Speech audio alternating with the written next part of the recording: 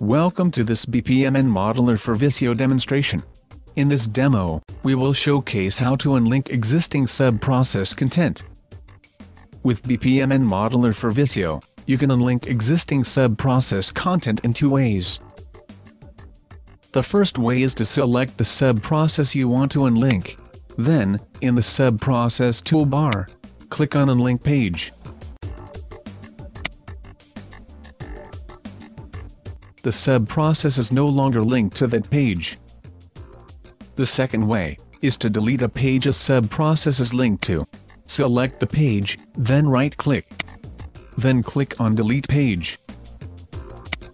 The sub-process plus sign becomes red for any of the sub-process that refer to the deleted page. BPMN modeler for Visio allow you to unlink sub-process content as well as giving visual feedback when you accidentally delete a page a sub-process is linked to.